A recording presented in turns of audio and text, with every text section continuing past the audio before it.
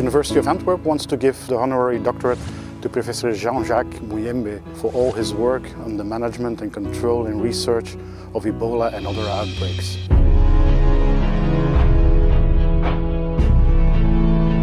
If I would have to describe Professor Muyembe, I would use three keywords. I would say intelligence, courage and dynamism. He's an intelligent scientist. He was one of the first medical doctors in Congo and has trained many others. He's also very intelligent as a diplomat, coordinating all the efforts of Congolese and foreign actors and doing that in the very turbulent Congolese political landscape.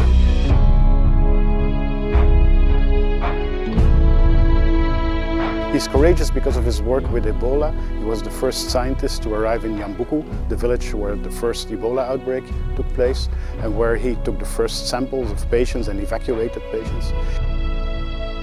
He's also very courageous because he takes the risk to go against general opinion when it comes to management or when it comes even to therapy, like in '95 when he started convalescent serum therapy and saved lives despite the resistance of a number of Western doctors.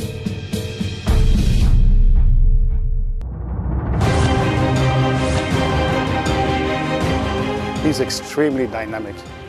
At his age, he's now 77, he is still leading the laboratory. 12 years after what normal people would consider a retirement age, he's still coordinating all the actions combating the Ebola outbreaks that are happening even today. He is still getting funds from everywhere, and he's a person who doesn't lose time. When something needs to be done, he does it. His work is also important for us scientists here in Antwerp at the university and at the Institute of Tropical Medicine. Whether we are studying the ecology of Ebola virus or whether we are involved in development of vaccines and the testing of vaccines, we always meet again Professor Muyembe, who is then very influential in making sure everything works in the field.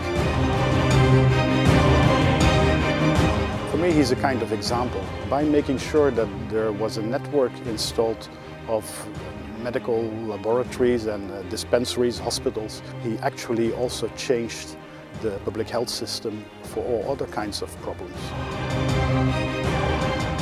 I'm sure he's a person who has saved many lives just by making sure that the struggle against Ebola became much better organized in Congo than anyone would have imagined before.